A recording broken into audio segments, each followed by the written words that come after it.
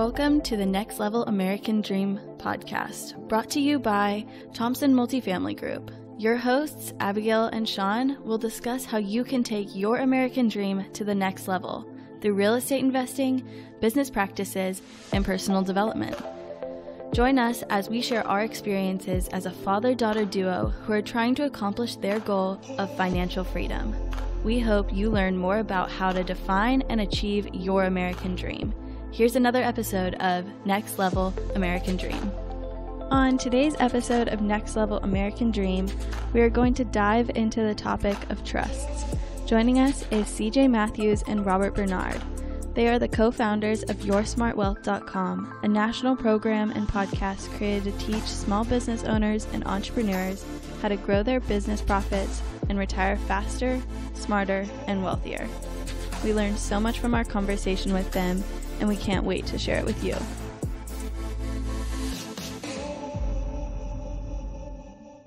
Hi, CJ and Robert. How are you guys doing? Fantastic. How are you? We're great. So we're just going to jump right in. But I wanted to ask a little bit more about your business background. So you guys have just started doing multifamily real estate investment, and you're now doing a business education podcast. Could you guys tell us a little bit more about that? Sure, absolutely. So I started in real estate about 2002, and I was doing single family flips and was heavily involved with single family for the last 20 years or so, taking them over and, stopping the foreclosures and doing stuff like that. But really, I've always wanted to get into multifamily. I mean, that's really where it was for me because I knew that it was more passive, there's just bigger numbers and more leverage to be had. So that's really what it was for me. So I had gotten into real estate in 1998, 99, and have done a series of different things depending on what was working at the time, because as you know, real estate goes through cycles. Did single family. Currently, I'm doing a lot of assisted living and raising of money, syndication. And when Robert and I got together for this, we both wanted to do apartments. That was a long-term play for us. We were very interested in that. So that's how we ended up here. Yeah, and then we started a podcast, yes, which is kind of our love right now. So that is called YourSmartWealth.com. That's right, .com. And it's for small business owners who basically want to supercharge their financial engine and basically be able to achieve financial freedom. So we're teaching them financial freedom and the tools that are just available to small business owners. So that's really kind of cool, and that's our specialty. And we're also teaching them to invest in real estate. That's good, yeah. Yeah, awesome. That's an amazing tool or amazing thing to do. So today we're going to talk about trusts and how they can be used to work with your real estate investments, things like that. So can you kind of just tell us first, what is a trust? Sure. So a trust is really a contract between the trustee and the beneficiaries. And the beautiful thing about that contract is that it does not need to be recorded anywhere on public record. So it is a way of actually not allowing the public to know who actually controls that trust. And that's what that means for you is basically that you have a lot more protections. It becomes a lot harder for not only frivolous lawsuits, but lawsuits that someone wants to bring against you just for whatever reason. And it's a huge advantage of trusts, especially when you're working in real estate. Yeah, it's just another way of holding a piece of property or anything for that matter. You can put a car in a trust. I've placed a boat and RVs in trusts. So, it's basic, but even bank accounts. And you can even do your own personal pet in a trust as well. So Spot could have his own. Could have his own trust. So, and if Spot ever bit anybody and they came to sue you, all they'd get is Spot. You just hand the leash over and say, here you go, because you don't personally own the Spot. The trust does. So that's kind of an advantage to trust, is that it separates all of your assets out so that even if one gets sued, the rest don't get infected and affected, so to speak. I'm not sure about handing over Spot. I'd be a little worried about that. Well, I guess you could do cattle in a trust. You could any kind of valuable item. Yeah, and there's really two different types of trusts that I use. One's a real estate trust, and that's obviously for real property, and then another is for personal property, which is pretty much everything else. So I guess there's a revocable and an irrevocable trust. Can you explain the difference between those two and how they relate to real estate? yes. So mostly we always use revocable trusts about 99% of the time. And that's because if you ever want to take the property and sell it again, you need to be able to pull the property out of the trust. And that's what's allowed with a revocable trust. An irrevocable trust is kind of once it goes in, it stays in, until there are certain criteria which it can come out, but basically it's meant to stay, you put it in the trust and stays there forever. Yeah, and also I know with real estate, my side of things is also from your personal wealth standpoint. Quite often you want to put your personal wealth into trust. That's a big thing. And it's not just one trust, it can be several trusts. But many times once you pass on, you want some control over that to make sure, let's say you have a spendthrift child or a spendthrift spouse. One of the things that you want to do is make sure that they can't spend it down. And so what you do with that is you also, once you pass on, it becomes irrevocable. So it's a revocable trust until you pass on. So it's also another technique for helping out with making sure that your legacy remains in good standing. Yeah, and that would be a living trust. That's a classic example of a living trust right there. Yeah. Mm-hmm. Is that it turns into irrevocable after you pass on. Yes. So what else about that? The other beautiful thing about trust is that there's no probate, that it instantly transfers from one generation to the next without going through probate. So in the moment you pass away, it goes directly to the next beneficiaries, the successor beneficiaries. And if you're really fancy and have grandchildren, you can skip a gen. Yes. Yeah, skip a gen on that. That's advanced stuff, but just, ideas to start thinking about and researching. Yeah, especially if you want to avoid taxes and stuff like that. There's all sorts of trusts that are around that. Mm-hmm. But today we're just going to kind of keep it simple and just talk real estate. Just to talk about real estate and talk about some asset protection. Oh, and we should also say we are not lawyers, we are not CPAs, we do not play them on TV. Although I would love to. So if you know of anybody who's looking for a role, I keep saying I'd love to play that on TV. Anyway, tell us a little bit about how. I guess you guys touched on some of it now, but how does the trust work exactly? So let's say you wanted to buy a piece of property, or you own a piece of property and you want to protect it. But the purpose of the trust is sort of protect it from what? Sure. So the purpose of the trust is basically to protect it from frivolous lawsuits, like CJ said. And what you would do is when you went to go buy the property, you'd actually put it in the name of the trust and designate who the trustee is at that point. Okay. And ideally you want to use a trustee who lives out of state, who is just and use their initials, right? So you just don't want to make it easy for someone to find them. There's a thing called doctrine of latches, which basically says if you can't find them within 2 years to get sued, then the lawsuit goes away. So someone's going to have to spend $10,000 to $20,000 to make sure this lawsuit sticks. So that's how it'll kind of eliminates frivolous lawsuits. But once it's in the trust, then the beneficiary directs the trustee basically to maintain the property, sell the property.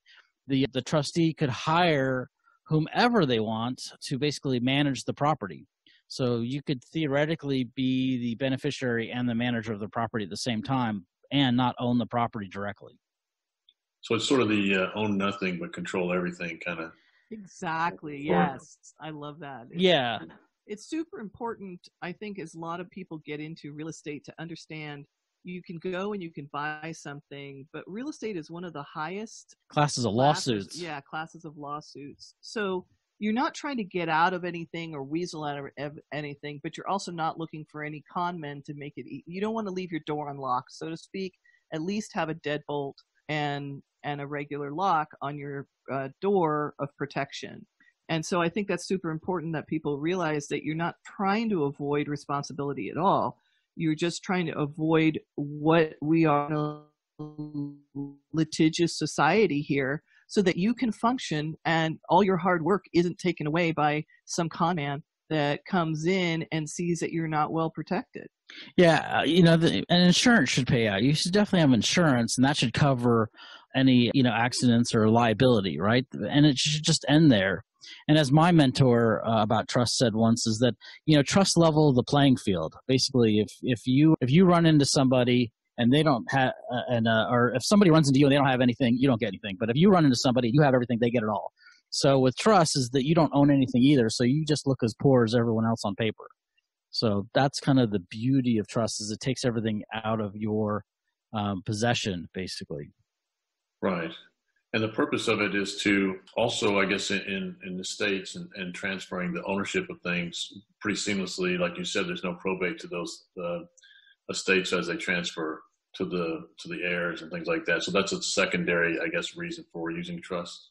Yes, secondary. Yeah, there are really about 20 different reasons, but that's probably one of the biggest ones. Yeah. I mean, you can save literally thousands and thousands of dollars. I'm going to say hundreds of thousands. Yeah, if your estate's big enough. Or the value of the property. Because years ago, I inherited, and I had to sell the house to pay the taxes because the house was in California. It was in San Francisco. It was over $1 million, and there was really not much else cash that I could use. So it forced me to have to sell. Had that house been in trust, it would have been a completely different story. And really, the beautiful thing about it is that you can actually sell the beneficial rights to the trust. So the trust doesn't actually have to switch hands or anything. There's actually a town in California, I think it's Carmel by the sea, which almost nearly 100% of the houses are owned in trust. And people don't sell the property, they sell the beneficial rights of the trust. And that way, they don't have to pay the taxes on the transfer taxes, and no one has to know who's moving into that new house. Who's moving to that house. It remains private, and they basically, their names are kind of kept off public record because they're all famous, very rich, and need their privacy, and they had a good lawyer. Exactly. Exactly. I mean, you can see that trusts really have been for the rich for a long time, because no one really wanted to spend the money to learn about it, and no lawyer wants to kind of teach his clients unless they come to him, or they're going to write a big check. So it's not been typically for the typical person. I mean, the living trusts have kind of come around. They've been much more prevalent, but putting everything in trust, like cars separately and bank accounts separately, that's really for people that are kind of up either on the income scale, or they know what they're looking for in terms of asset protection. And however, you were buying the knowledge, the paperwork itself. You are buying the knowledge and making sure that you know how to do it. And there are ways of learning that yourself besides getting a consultation or going to an attorney for that information. There's not, and what's interesting is there are still not a lot of people who teach this. No, they're not. And attorneys really don't want you to know, because they want to be able to sue. If everyone had everything in trust, they wouldn't be able to sue anybody. So that whole litigious, tort thing would kind of go away in the real estate world, and that wouldn't be very good for business. So just saying. Yeah. And so there's places to learn it. Is there a problem with, so if you own a piece of property in a trust, is there a problem with insurance, or maybe refinancing with a bank, or any of those types of things? Do those come up? Challenges, yes. Yes. So there are. So refinancing with a bank. Yes, you actually most of the time have to pull it out of the trust for even 30 days or so to get it refinanced, and then you can place it back in the trust. So that is one of the issues, and that does leave a permanent trail as to who might be the beneficiary and who took the loan out. So that is one thing, is that it's not always easy to refinance inside of a trust. The other thing is insurance. It does cost a little bit more, but peace of mind if you want to sleep at night, and not have to worry about your stuff, if you're sued or not. So, and, even having the cars in the trust, that costs a little more with insurance, but I always found it to be worth it. I mean, I just, I really wanted to have peace of mind. So, yes. Yeah. Look, if you're driving an $8,000 car and you have a $125,000 house and it is all you have, it's probably worth it, because by removing that, it may be difficult for you to rebuild. Now, if you're somebody who has 5 houses, you definitely need it. So there's not a time for me to say you shouldn't get it. It just all depends on affordability for you. And to me, I think, and you probably do too, almost everything should just be in a trust. Just assume that's part of the cost of doing not only business, but living. And it's getting easier and easier to get those as more people get educated about it and hear about it. And I feel strongly about that. And I'll tell you, I did not have that many trusts before, But with Robert, after hearing some of the stories and with his expertise, I'm like, everything, put it all in there, you know? Yeah, like I literally don't own anything. I mean, the computer, my phone, even my clothes, they're all in trust. I mean, I really, as a human being, don't literally try and own anything. And yeah, it does take some work. You have to create a list of everything and kind of have a bill of sale showing it that it went to a trust. But once it's done, and you know, I update it every once in a while. But, you know, that's kind of our philosophy. And really, I think if you're driving the $8,000 car, you probably need to trust more than a $125,000 car because the brakes are worse on the $8,000 car and you're more likely to kill somebody. Or hurt somebody. Yes. Or I mean, wow, you went really deep there. I know. But that's the myth, is that people think that when you have an expensive car is when you put it in a trust. And no, it's both cars, unfortunately, if you're not paying attention, if you have that slight notice, both cars can kill somebody. And really, it's not the value of the car; it's the fact that it's, you know, it can potentially cause injury, and that's really what you want to look at. So, and Okay, you know, so why? I'm starting to get it. So the trust is used as sort of a risk mitigation tool, not necessarily just against frivolous lawsuits, but also against just anything really that can and get you end up in court, I guess. Right? Is that what you're saying? Right. Exactly. I mean, that's why I mentioned the dog. I mean, if Fido, not Spot, but if Fido was a very aggressive dog, it bit somebody or someone else's dog, right? And you were to get sued over that, it's like the lizard losing its tail, right? You could lose the tail and still carry on. You know, the lizard still keeps walking away, right, and having a life, and it, just lost one piece. So the more you can separate. That's separate. A new word. I like it. Separate and yeah. bifurcate your assets, the better off you'll be. I think I'm going to write that word down. I like it. Okay. Yeah. So I guess one thought came to mind. So most of my real estate is held in LLCs or, some sort of entity. And I think I get a lot of the same protections that you would get from a trust. Maybe not. I guess there's a path to who owns the LLC so that people can find out who eventually owns the property. But how would a trust be different or more beneficial than just owning your property in an entity? Okay. So I love this answer, by the way. Okay. I love this. Okay. One is that with an LLC, you somebody to sit around to get served in a lawsuit. Okay. Your registered agent is basically sitting there waiting around for someone to serve them. That's why when the LLC was created, they set up the resident agent so the attorneys could sue. Okay. Now, you could lose whatever inside that LLC is at risk. So if you had if you had more than one house in an LLC, then all those houses that are inside an LLC are at risk. And the other thing that I want to say is that there was actually a lawsuit in Massachusetts where a landlord had 50 different houses and 50 different LLCs. And because the paperwork wasn't kept up perfectly for each LLC, the judge pierced the corporate veil of all those, and the plaintiff basically was able to recover all 50 houses in their lawsuit. So the two things, I mean, LLCs, one is that you have to pay every year to keep them on public record, and you have to maintain the records impeccably. If you screw up in any way, shape, or form, basically your corporate veil could be pierced.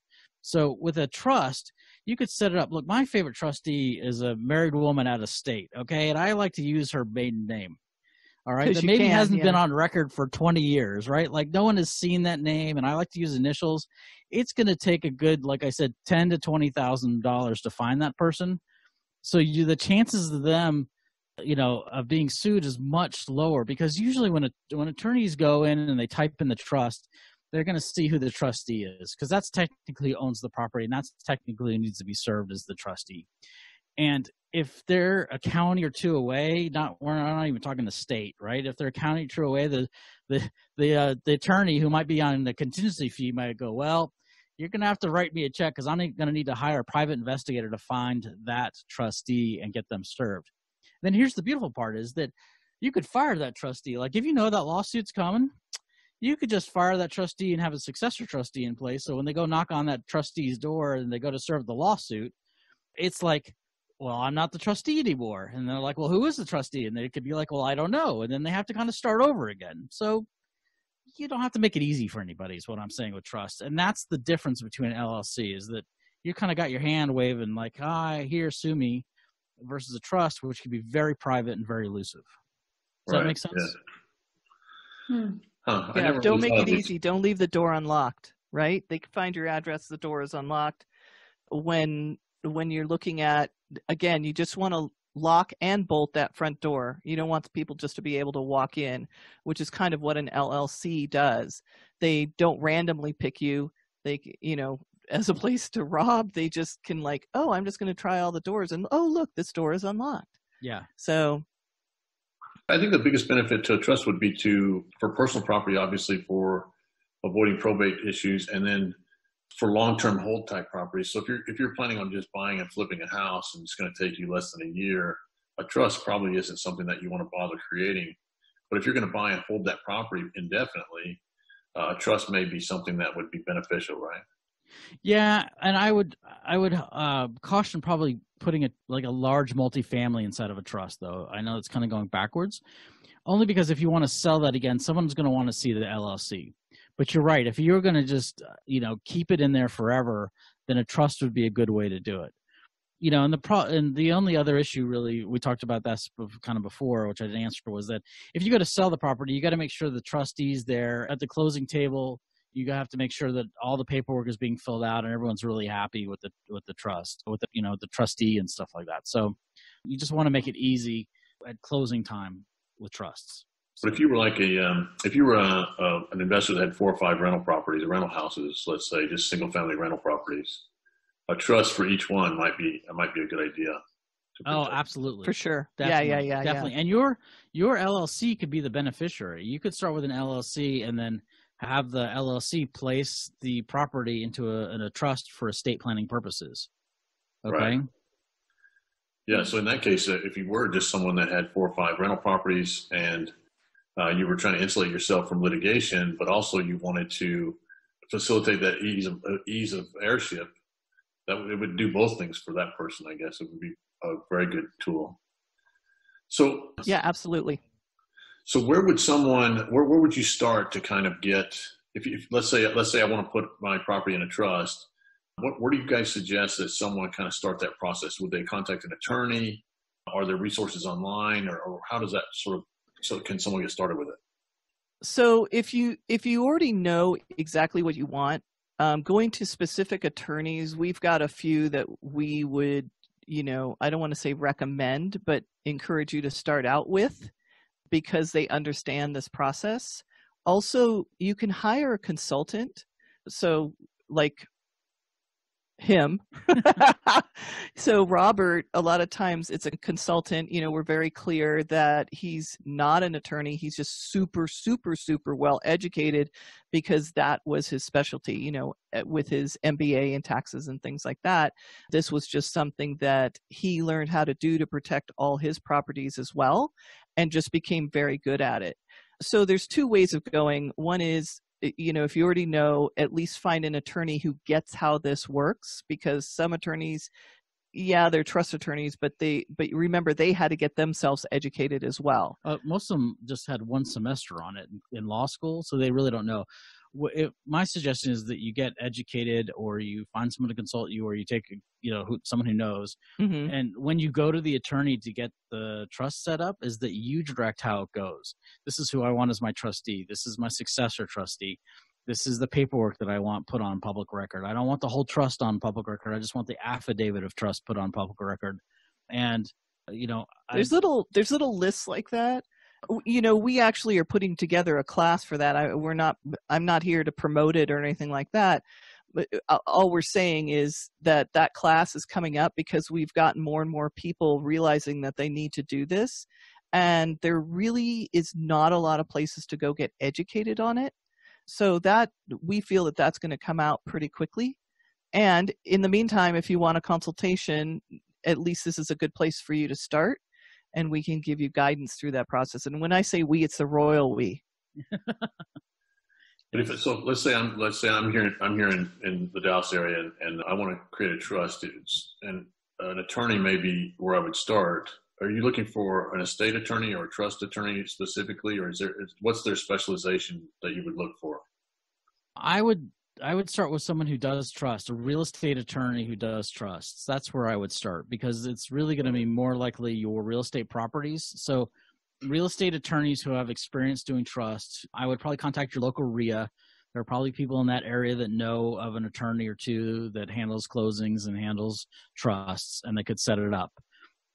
And then just follow basically a few rules to get that, to make sure the trust is not easily suable, and that it'll, and that the beneficiary, the successor beneficiary statement is set up correct and how you want it.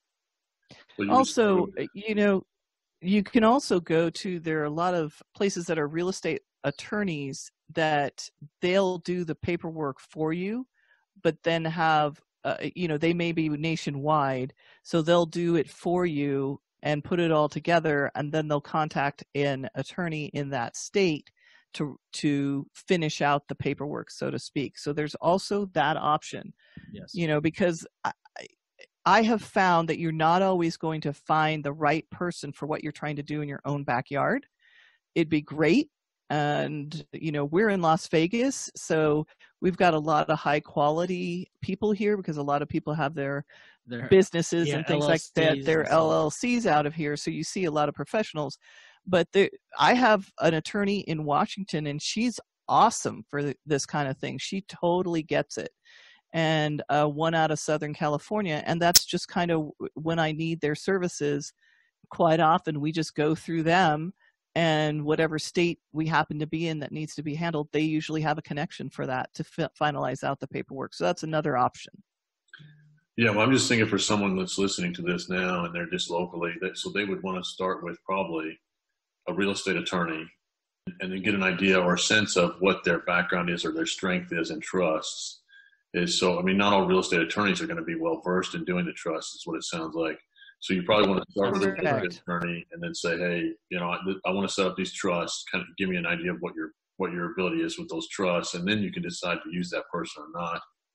And then are there any sort of online or other resources where someone like me that's trying to do that can go to make sure that they understand what to tell the attorney once they've come up with that? We should make a checklist for that. Yeah, I think we're going to develop a product around that to basically to help people. Yeah, because no, there's really not a lot of information out there, and I'm not sure about the accuracy of that. It is, yeah. There's maybe one guy out there that he teaches this, but he only offers it once a year. That's it. And I don't even think he does consultations. No, he doesn't. He's just like, you either come to the thing and you'll get it. And it's like, I think every September or something. So if you're here now waiting till September, that's too long. So yeah, there's not, if any resources out on the internet for this particular thing. There are some people that might teach it. I just don't know what they're teaching necessarily. So I can't recommend anybody at this point in time. Mm-hmm. Okay. Well, as long as someone starts with a local real estate attorney, if they have any, if that's possible, and then just kind of get an idea of the strength of that attorney's trust experience, that would probably be a good place to get going, I would think. Yeah, and like I said, I'd go to the local RIA, the Real Estate Investment Association, and ask around there. There will be somebody that probably knows trust out of that. So. Especially the people who've been around for a while. They've probably gone through several attorneys trying to find the right one. So yeah, definitely ask for that. And I like local RIAs because they do always have a nice steady group of people who have been successful and quite often know or have a connection to somebody that can help them out. Right. Or help you out. Yeah. Well, tell me, when would someone, I guess we've talked about some of these issues already or some of these benefits of having a trust, but tell me when someone would definitely want to use a trust and then when someone would definitely not want to use a trust. So maybe the pros and cons. If you have this situation, you've got to have a trust, in your opinion. And if you're facing this, definitely don't use a trust. Can you kind of give us the high and low on when to use one, when not to use one? Yes. So actually, the best time to use a trust is when you have low income residents and when you have high income residence, let's say in an apartment or in a house. Okay, low income people, they're trying to get money from someone else, so they tend to sue. The high income people, they can afford really good attorneys and get your money. Okay, so that is the general rule of like when you want to use a trust. I would say definitely for rental properties, using trusts are really important. For any of your vehicles, a boat, cars, any motorcycles, anything like that, I would definitely put in trusts. Where I wouldn't use a trust is for flipping houses. You're already taking out a loan, typically with a hard money lender or something like that. It's just not worth having a trust because no one should be living in the house, and that should be secured enough where people can't take your tools and your supplies anyway to get into the house. And if there's like a playground on the back of the house, I would take down the playground while I was rehabbing it, just so it's not a there's a term for like a nuisance, a public, so you basically wouldn't do it then. And also you'd want to keep your flipping business. This is for tax reasons. You wouldn't want to put it in a trust because you really want to keep your flipping business in a separate area so that it doesn't influence your depreciation abilities. So anytime you have a short-term asset transfer, I guess there's no real need to do a trust. It's just kind of it'd be useless of a function, really. Yeah, unless you really want to keep your name out of records. I mean, if you're really paranoid about being on public record or your LLCs being on public record, I would just probably buy things in an LLC in that case and just try and keep it out of your personal name. But I think, you know what, I want to ask a question about this because Sure. It's not something we've gone in depth about, which is the depreciation portion. Like you've purchased something, you've purchased a house, and you still have depreciation rights on it, right? Oh yeah, the LLC or the trust is like a single member LLC. It's disregarded in terms of the IRS. So you 20 different trusts, but essentially they'd all collect up to one Schedule E, so that you only have one tax ID number for all those trusts. Okay, it's like they don't even exist to the IRS. So, and that depreciation would pass up through you as well, similar to like an S corp or whatever. So, yes, that's the beautiful thing is the trusts just are beautiful for that as well. I love it when you talk taxes. I'm like, oh, you're so sexy. The trust, the benefit goes to the beneficiary. The tax benefit goes to the depreciation benefit goes to the beneficiary of the trust. That's correct. Yep, that's correct. Yep. Okay. All income, proceeds, and avails go to the beneficiary. So here's another interesting cool fact is if you are sued and the judge says turn over the beneficial interest of the property of the real estate to someone else and you're still in control of the trust, right? Then you can spend doing repairs for the next 20 years and make it the most beautiful house ever, and they don't see a dime of income. So just, like those things are all possible to make it as unattractive to sue you. Like once the attorney realizes what they're going to get into in terms of not getting a dime if it's a contingency, then they're not going to be very excited to go after you. Yeah. Wow, this was so educational for both of us, I think. Yeah. That was incredible. But our final thought and one of our biggest themes of our podcast is taking the American dream to a whole nother level. So I just wanted to ask, what does the American dream really mean to you guys personally? Straight up, for me, $500,000 a year. In passive income. Yeah. It's like in passive income. That's super important to state. If you're going to be working 80 hours a week for that. I know, right? So yeah, to me, that's the American dream because it allows me to do all the things I love to do, which is like travel and fun things like that, and security and healthcare and all the things that we worry about when we go to sleep at night. And then a little extra left over for the future.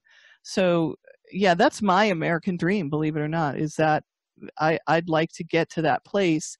I'm about halfway there, not quite, or was. And then, so that's for me. Yeah. How about you? What's yours? Mine really is, my financial goal is 1.5 million a year in passive income. I love it. For because of inflation. And really, I mean, I really want to be a jet setter. I really want to own my own corporate jet. I worked as an aerospace engineer, or as an aerodynamicist at Cessna Aircraft Company, and I saw these business jets going out the door, and I was like, that's my goal. That's my dream. I like to leave my daughter really well set up for the future, so future generations don't have to worry about surviving or making an income. And, basically have the freedom to do what I want, where I want, with whom I want, and enjoy life, and then leave a legacy for the next 300 years where, I mean, personally, like, the environment's important to me. So I want to leave money to that and those sort of things. So yeah, you're really so supportive on a daily basis. Like, everything has to be recycled. And look, I think it's lovely. However, for him, it really steps into the place. His American dream is to help make a difference in not only the environment, but also people's housing. I mean, he talks about it all the time. Mine's just, I guess I'm just sort of self-centered. I was an only child. That was my problem. I understand. That's fantastic. Right. I'm going to add on to that just a little bit. You guys kind of touched on it slightly, but now that you have defined what the American dream means to you, how do you think you're currently taking that to the next level? Like, what action steps are you taking to level up and accomplish? The action steps. So for us right now, it's building this podcast is that we really want to teach, probably about 1,000 small business owners, like doctors and chiropractors and dentists, really to take their small business and move it up, and then have them invest it with us. Have them invest, $100,000 or dollars. Yeah, to more. get them into real estate. Now, there's some people out there that already do that, but it's on it's a very small scale, and we'd like to help people not have the golden handcuffs or the velvet handcuffs that people talk about, where you're working and you're making just enough to be successful, but not enough to have true freedom. It's almost a little bit, it becomes a chore, because if you hiccup or sneeze or are down for 3 days, all of a sudden your business takes a tank. And so it's almost like your own insurance by having real estate. And so we would love to be supportive to people who want to do that. Business owners are really the people who, especially smaller business owners, are stuck without all the benefits that everybody else has. They have to pay for their own insurance. If they're sick, the business stops running most of the time. Little things like that are easily fixable with passive income. And we'd like to be the ones who help them do that. And they also have huge advantages of being a small business owner that no one else can take advantage of. They have qualified retirement plans that no one else can do. They can also use their business to maximize their tax deductions. So basically, they're paying as little tax as possible. But that's also part of the other American dream for me, is that I get to control how much taxes I pay. That's important for me as well. So I like that ability here in America. CJ and Robert, advantage. Yeah.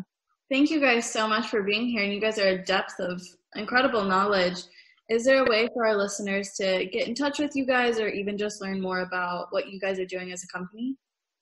Yes. So they can get a hold of us at team@yoursmartwealth.com. They can also visit our website, yoursmartwealth.com. Yep. And then we also have a YouTube channel that we're putting up, yoursmartwealth.com. And right now there's the Your Smart Wealth Survival Guide to 2020 for small business owners that's up there now, that people can go watch and get some ideas if they're a small business owner, how to survive in these economic times and thrive. Classic. And look, that's good for any time, really, but especially right now. Yeah, that's fantastic. We'll make sure to make that accessible to all of our listeners in the description and show notes. Yeah, we'll put that in the show notes so everybody can find you guys. Yeah. Perfect. Thanks we appreciate that for coming on. We really appreciate you guys taking the time to come and do the show with us. And, we're new at this, so hopefully it was a good experience for you. And I'm sure the listeners got some good information out of that. Trusts aren't well known, so it's one of those small topics that can have a big benefit. So I appreciate you guys sharing that with us. Well, we really appreciate you giving us this opportunity to share this with the world, because like we said, it is a part of our piece. Even though we like making money, we also are very much into making sure people have enough information so they can make money too.